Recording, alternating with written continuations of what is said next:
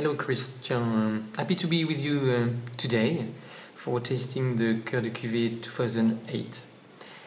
Maybe just a few words about Vilmart House, first of all. Maybe just to let you know that we are in Montagne de Reims and we are a paradox. Vilmart is a paradox because everybody here around has 80% Pinot Noir Meunier and 20% Chardonnay only. We are at the opposite side, 60% Chardonnay and 40% Pinot Noir. For the Cœur de Cuvée, it's very specific winemaking from Vilmart. The vineyards is 55 years old vines, 80% Chardonnay and 20% Pinot Noir. Cœur de Cuvée means very specific winemaking. I extract from the grape juice not all the cuvée, but only the heart of the cuvée, not the beginning, which is a little bit not noble and not the end, but just the middle.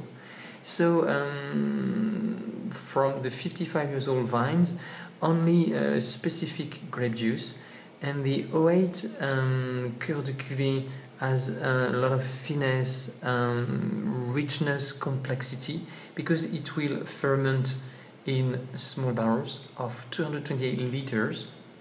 The barrels are between 1 to 3 years old, and it will stay for 10 months in barrels to get a nice combination with the wood.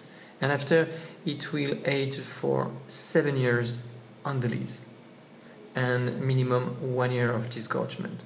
So which gives something very interesting, something very delicate, with a lot of finesse, with a nice structure and a lot of complexity.